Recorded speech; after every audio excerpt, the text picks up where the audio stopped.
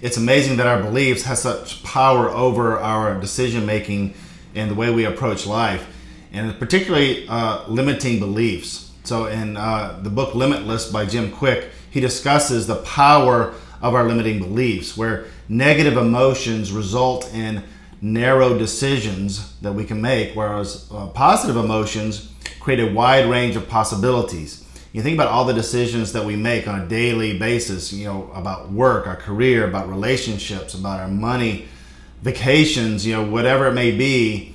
If we come at it from a negative perspective, how narrow our decisions will be versus the wide range of possibilities that come from a positive mindset.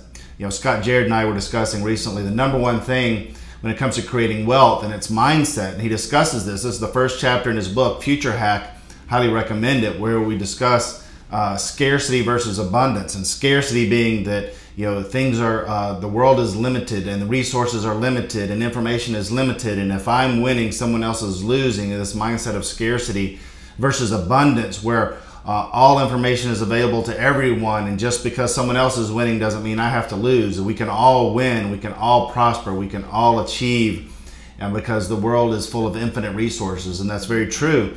And this negative scarcity mindset leads to few choices, and it's this based on emotional. You end up with poor and bad decision making, which leads to poor situations. Now, a positive and abundance mindset leads to wide choices, wide possibilities, wide array of opportunities, and opens up opportunities for you.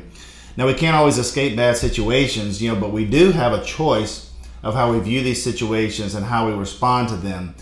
And the good thing is, it's a choice. We can choose whether we approach our situations with negativity and scarcity or positivity and abundance.